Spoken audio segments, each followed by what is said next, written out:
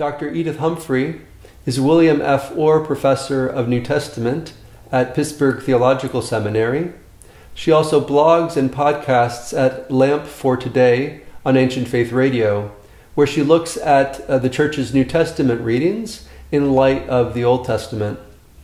I was really glad for the opportunity to meet Dr. Humphrey recently, and she graciously agreed to sit down for this interview. So without further ado, I hope you'll enjoy this episode from my interview with Dr. Edith Humphrey.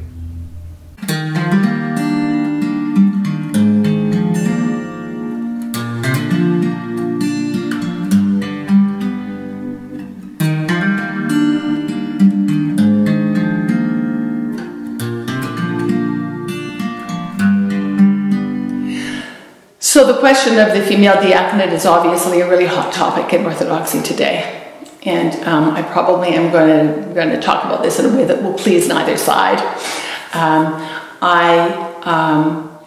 Having done some reading and some research, but not enough, at this point I've come to the conclusion that we don't know enough about what deaconesses did when there was that order in the ancient church, to be able to speak intelligently about how then that might be adapted today and whether it ought to be.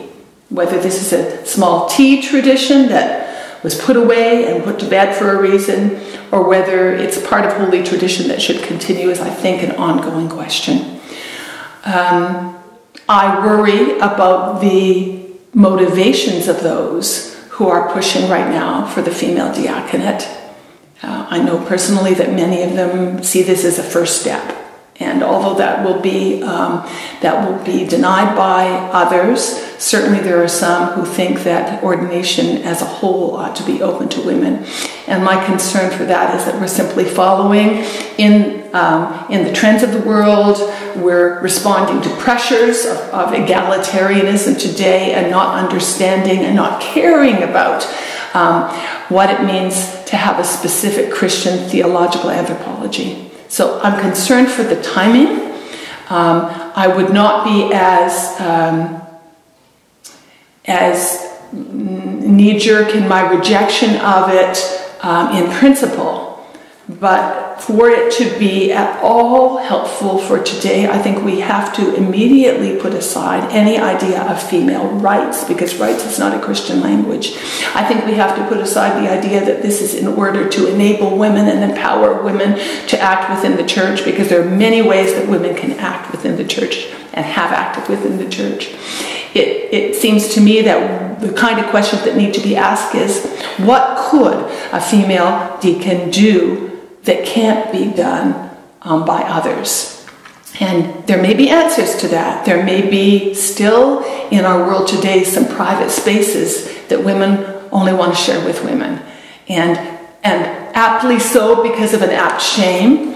And perhaps that's something that the female diaconate could fulfill, given the lack of, say, monastics, women monastics that we have today to go to for help.